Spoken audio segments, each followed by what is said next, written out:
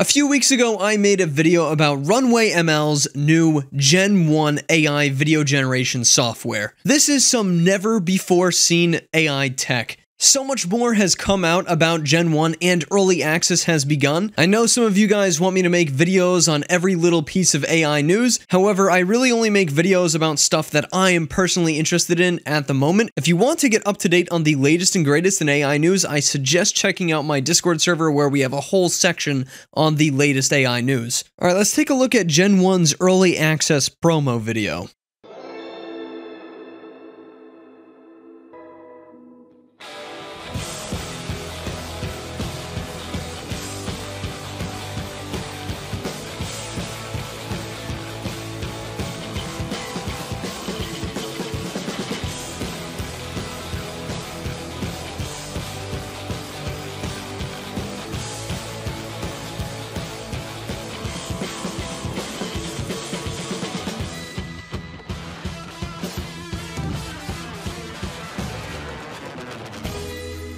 As you can see, beta access begun about 5 days ago. So as you can see, this is converting a 3D model, a very crude 3D model in animation, by the way, into a full-fledged clip of a horse that looks honestly pretty realistic, to say the least. Complete style transfer of any video pretty much is possible. That completely transforms the environment around him and where the sun is too, so the lighting is also entirely different. Here's another example of a model that was sculpted in computer in about 5 minutes, transformed into a real video of a city with Gen 1's tech. So you can see, sculpted in 5 minutes in the computer, and there you go. Full actual realistic city scenes.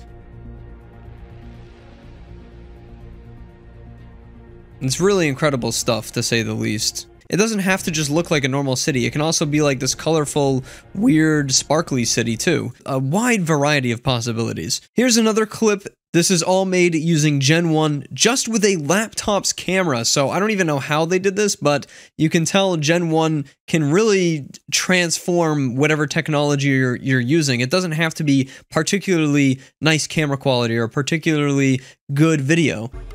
The AI is really going to be able to transform everything. That is creepy, to be honest.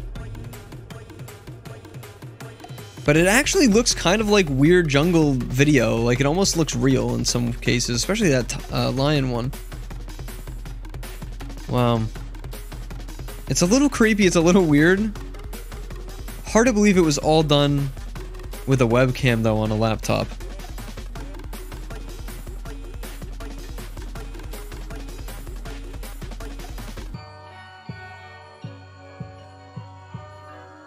So this one was super cool, all completely done at home, just using some simple cardboard props, and you can see what she made with this. It's really exciting.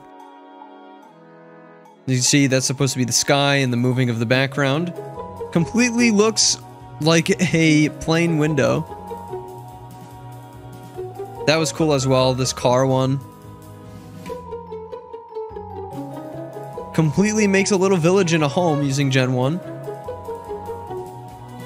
The snow stuff too, you can almost see the snow particles in the final render. I think my favorite has got to be this car one, and the way Gen 1 was able to make it look like the car is traveling at high speeds with the motion blur, and it's crazy how much it tried to make this original mouse image look like a car. It is just so cool to see. I love this one as well. Completely transforms it into a village and keeps the same movement of the camera, you'll notice as well. And this one came out really cool. I actually really like the design of the little mountain snow village, but it's sad to see the particles of snow didn't really make it through in the final edit and they kind of just glitch around. But again, how hard would it be to actually add some little snow particles in post if you're already a video editor, for example? So you can really see this technology is going to enable the average everyday person to reorient the way that they create. They'll really be able to express their creative side even without knowledge of special tools. House in the local park or something like that. This is a really cool one.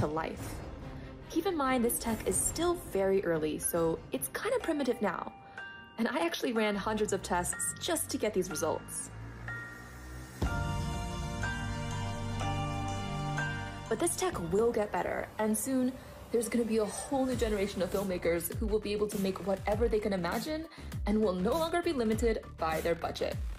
And you can see these fight scenes are actually pretty reminiscent of what Corridor Digital just did. Again, Corridor Digital, I don't know if you guys have seen this. They did this entire anime scene using AI generation to help them create it. And it came out really, really fantastic. But obviously, Corridor Digital also did some background work here to create this. This isn't all the AI. There's a lot of heavy lifting on their side. This wasn't Gen 1's technology specifically. This was a combination of multiple technologies. However, Gen 1 could create stuff like this in the future. So it's really exciting what our creative possibilities are going to look like in the future. Again, just another clip of someone at their house with the webcam. That's the clip I'm going to use. Completely transforms the original clip, even transforms the person entirely. This person created a burger ad in 12 minutes with Gen 1. So they sculpted the whole burger in a 3D creator here, and then created this little animation, as you can see, and then rendered it with Gen 1, and it looks almost like a real image. Super crazy to see. And then it looks a little burnt, that's definitely true. Oh, with the fire here, we can see they do it with the fire, and the fire's in the background. That's actually pretty cool, I do like that as well. This is some incredibly creepy food moshing going on. I'm not exactly sure what they were going for with this one, but another very, very cool one, transforming his world into a 3D animation style.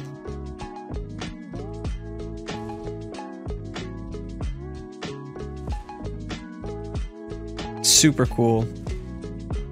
Again, I just love to see these home video style clips. People are going to make really, really cool home movie videos with AI. It might actually turn into a pretty integral part of the filmmaking process in the future.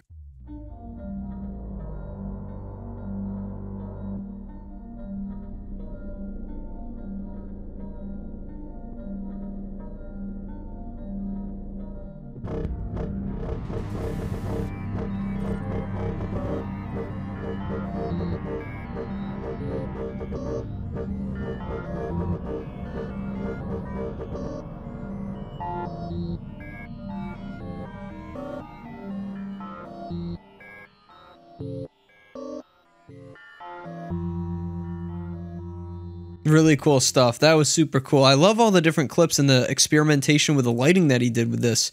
You can really see the way it's actually able to either add lights or utilize lighting that is already in the clip, like in this example here with the hand and everything. You can see the way it reflects the light. It looks like a Marvel movie almost with the spacey atmosphere. I mean, definitely still looks AI generated. There's no way around it. It kind of has a cool artistic touch to it, but as this stuff improves, you know, you're going to be able to make some really, really awesome stuff. Runway also created this thing that they call Runway Studios, and essentially they're trying to empower filmmakers with the creative vision of AI. So they're going to offer films, documentaries, music videos, and different programs. They actually just did their own film festival, and on this website they actually do have their own films that you can watch, and there's some really, really cool stuff. So like I said earlier, Runway's Discord also has early access right now. People can actually go into these Discord servers just like the early Midjourney days, where people upload a video or an MP4 and an image, and it does style transfer. And people are definitely already creating some really, really cool stuff. Like this is comic book style, for example. You can actually see over on the side here, there's a ton of different settings for this model. There's CFG scale, temporal scale, blur level, upscaling. There's a lot of stuff that's baked into this current beta or alpha test. So a lot of people are obviously trying it with AI generated imagery, but people are also just trying it with images from like Google Images, which is pretty cool. So I believe this guy was trying to turn himself into a stormtrooper. We'll see how that worked out. Again, this is a very short clip, but he pokes his head out there. He looks kind of like a stormtrooper. In this video, clearly the guy was trying to take this clip of a stork and convert it into a dragon. We'll see how this turned out. And the stork is doing its best to look like a dragon, but it's not exactly working yet. Still some cool imagery, I would say. This guy obviously was trying to turn himself into this cute little paper doll guy, and I don't think this one worked out because yeah, this is pretty terrifying stuff, I won't deny, but I think the paper style is transferring pretty well over to his face. He just would not look good if he was made of paper.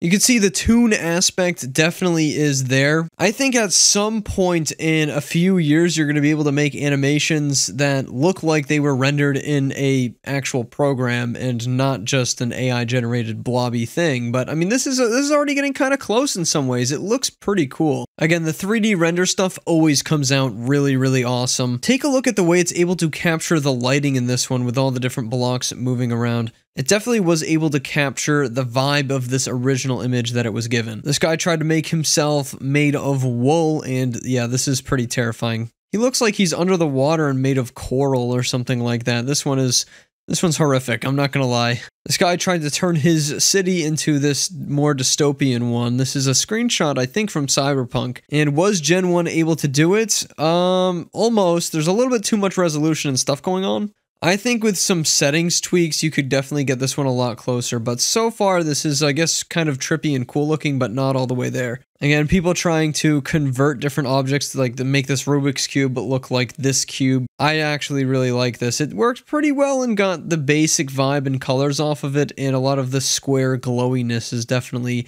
in the video. And again, they are prompting some of these. Like this one is watching a bear through a zoom glass. And is the bear there? I guess that's kind of a bear in a zoom glass. Although the hands that are reaching out to look through that are definitely like furry bear hands or something like that. So you can tell they're definitely in a forest at least, which is good. I really like these creative clips that they're submitting for upload here, like this one, for example, and then they use this image of an earth. So I'd love to see what this came out to be. Okay, now this came out really cool. You can see the earth sort of slowly forming from all those water droplets. Really, really cool animation and clip. People really just pushing that visual cinematic style with this model. It's kind of working out. Like, this is a really cool visual here. I actually really do like this clip as well. I love the rendering of these little 3D animation clips. Probably some of my favorite stuff that people have made so far using Gen 1. Here's another animation clip that came out really, really well. There's hundreds and hundreds of clips that we could go look at on the Runway Discord itself. I suggest you guys go take a look there because there's cool stuff being generated all the time. There's so much stuff you couldn't even look at it all. And it's the future of video generation. And I think it's also the future of movie technology as a whole. This is the beginning of it. We're at the beginning point of the rest of our AI generated future, truthfully. So yeah, tell me what you guys think. Are you excited for this technology? I think this is one of the coolest things going on with AI right now. I know there's a lot of stuff going on with the ChatGPT API and all that. That's more on the business side of things, but this I just thought was so creative and cool. I had to talk about it further since more clips of Gen 1 actually were produced. Thanks for watching, viewers. I'm MattVidPro, and I will see you guys in the next video. Goodbye.